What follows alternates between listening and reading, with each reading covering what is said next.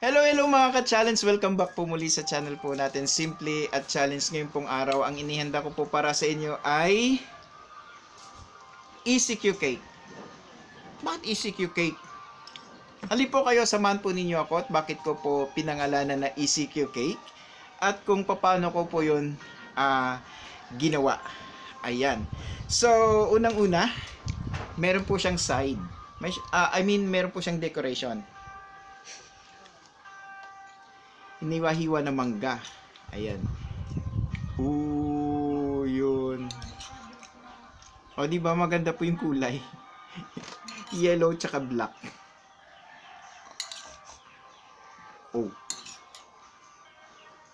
Di ba? So, bahala na po kayong mag-decorate. Bahala na po kayo mag-arrange. Ayan. May kulang pa po ba rito? Ayan, so i-decorate na lang natin yung iba dyan. Ayan. Yun, di ba? Di ba? Wala akong tinidor. Assistant, wala akong tinidor. Lagyan ko po siya ng condensed milk.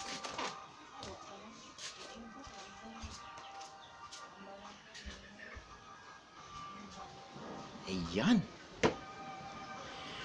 Meron po akong kape.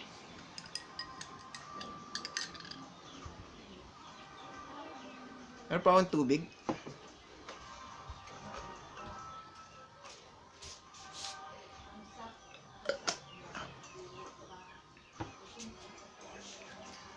Ito po ay walang sugar. Simple lamang po ang ingredients nito.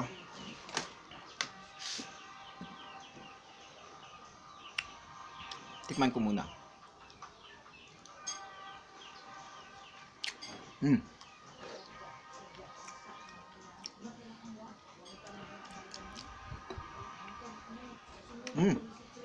Bagay na bagay.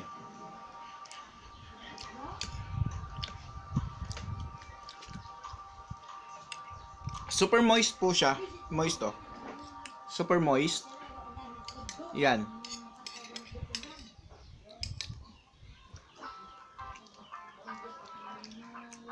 Dalawa lamang po ang main ingredient niya. Chocolate biscuit. Yung bingo po. Bingo na chocolate. Ayun. Tapos, condensed milk. Tsaka, baking soda. Yun lang po.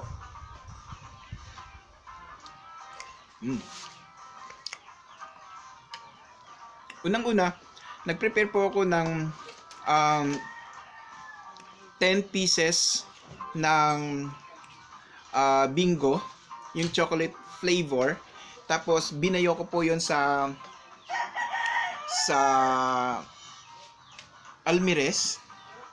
Tapos ang kinalabasan po nun ay 2 cups. Yun. Nilipat ko na lang po sa bowl at nilagyan ko po ng isang cup din na condensed milk. Tapos isang kutsarita na baking powder. Yun lamang po.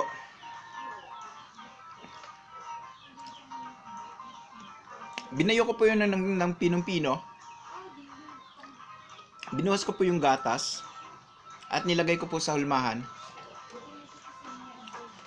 At steam. Yun na po. Yun na yun.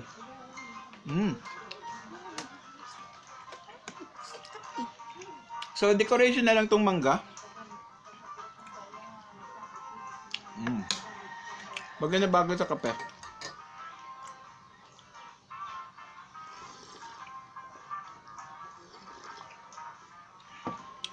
Kung gusto niyo pong gayahin, nilagay ko po sa description box na mababasa po ninyo dyan.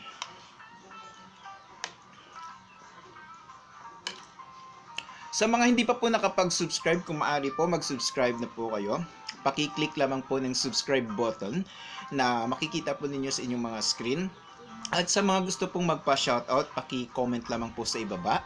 At kapag nabasa ko po yon, ay tsak na masasambit ko po kayo sa susunod na video. And speaking of shoutout, meron po ako rito. Marami. Ayun.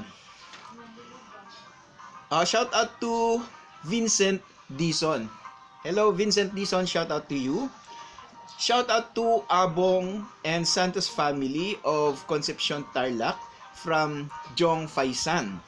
Hello Abong and Santos family. Ayan. Cassie Parana from Freeze Coast Music. Ayan, shout out to you. Jude Gaspar. Ayan. Shout out to you. Joel Escobar at Mrs. na si Jonalyn Escobar. Shout out po sa inyo. Josh Wang. Ayan, shout out po sa inyo. Lerma Agbay, shout out po sa iyo. Gabriel Manalansan of Orani, Bataan. Si Gabriel, araw-araw po natin itong bisita sa ating live streaming 7:30 ng umaga onwards. Ayan. Shout out to Dr. Tiffany from Engineer Glenn Navarro. Ayan. Si Glenn Navarro po ay suki po natin araw-araw. Bawat umaga po yon, present po sa ating live streaming. Ayan. Taugama Fi, Zamboanga City from Romulus Castillo. Ayan. Taugama Fi, Zamboanga City. Shout out to you from Romulus Castillo. Ayan. Shout out to Evang BCT. Ayan. Shout out to Darrell Opriasa. Ayan. Ace TV, hello, shout out to you. Ayan, si Ace TV ay araw-araw pong bisita po natin yan sa ating live streaming. Ayan. Nanay Lori Ancheta of Hong Kong, of Kuya po Nueva Ecija also. Ayan. Araw-araw din po yan nakikinig po sa atin, nanonood po sa ating live streaming. Jake Brian Legaspi of Canada. Lagi-lagi pong nanonood po sa atin. Suking-suki na po natin siya sa ating live streaming araw-araw, tuwing umaga. And of course, Mang Isko and Geneva Joy Ehada. Yan. Sabay po silang nanonood tuwing umaga sa live streaming po natin. Ayan. Sa mga gusto pong magpa-shoutout, paki-comment lamang po sa ibaba at para mabasa ko po ang mga pangalan po ninyo sa susunod po natin na video. Malapot-lapot po siya.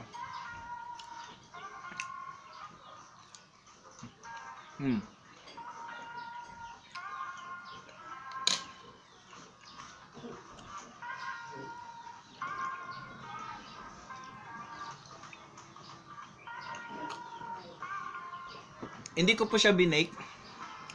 Nung tinransfer ko na po siya sa hulmahan niya, ay in-steam ko lamang po siya ng 15 minutes or hanggang sa maluto siya.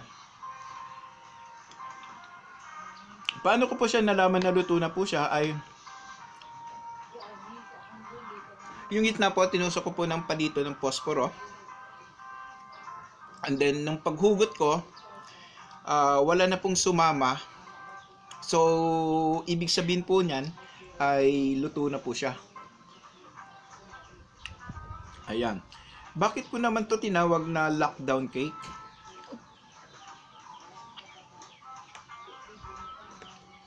Kasi nga po, dahil sa situation po natin, pahirapan po makahanap po ng ingredients ng chocolate cake. So, pagbukas ko ng aming mga stock, meron po doon na biscuit. Ayun. So, actually, nakita ko rin po ito sa isang YouTube channel. So, naisipan ko rin po siyang gawin.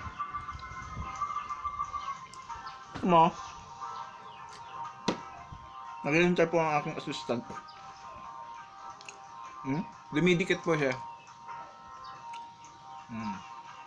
Wala siyang asukal. Ang nagpatamis lang po sa kanya ay ang condensed milk.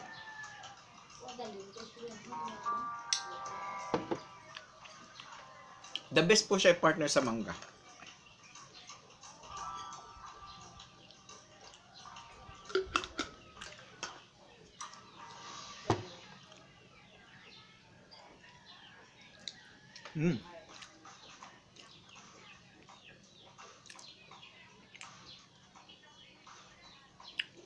Di ba, Mi? Sarap siya sa mangga. Sarap ba?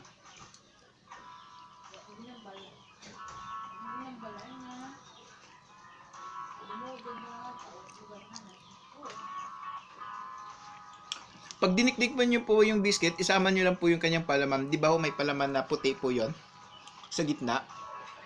Vanilla po yata yan. Isama niyo na rin po yon. Hindi po siya didikit. Gusto mo pa?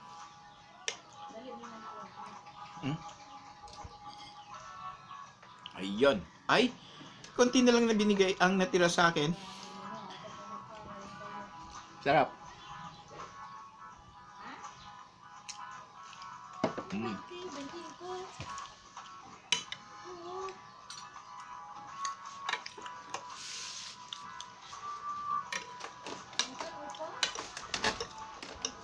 Umalis na kagad yung aking assistant na nakuha na niya ang parte niya.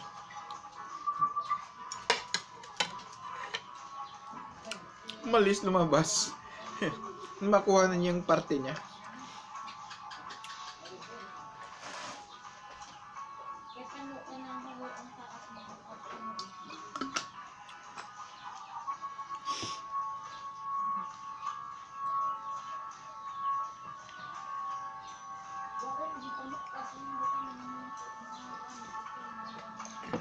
Sa mga gusto pong gumaya ng aking kinain, wag ko po kayo mag-alala. Ipopost ko po ito sa description box. At sa mga hindi pa po pala nakapag-subscribe, kung maaari po, mag-subscribe na po kayo. Pakiclick lamang po ng subscribe button na makikita po ninyo dyan sa inyong mga screen. At sa mga gusto pong magpa-shoutout, paki-comment lamang po sa ibaba. At kapag nabasa ko po yon ay check na masasambit ko po kayo sa susunod na video. Hi to Miss Lodilinka David. Ayan, Sabina Grace Ancheta. And Mr. Lester Ombrog. Auntie Merly Manzano. Ayan. Shoutout po sa inyong lahat. Nahatsing po ako. Ang sarap po ng kinain ko. Kahit na wala siyang sugar, tamang-tama lang po siya. And then, sarap po pala siya i-partner sa mangga. Ayun. Actually, marami pa po akong mangga rito. Ayun. Ito pa po. Ayun, marami pa akong mangga. Ayan. So, paano to? Ubus na. Parang nabitin pa ulit ako. May kahati kasi ako yung aking assistant.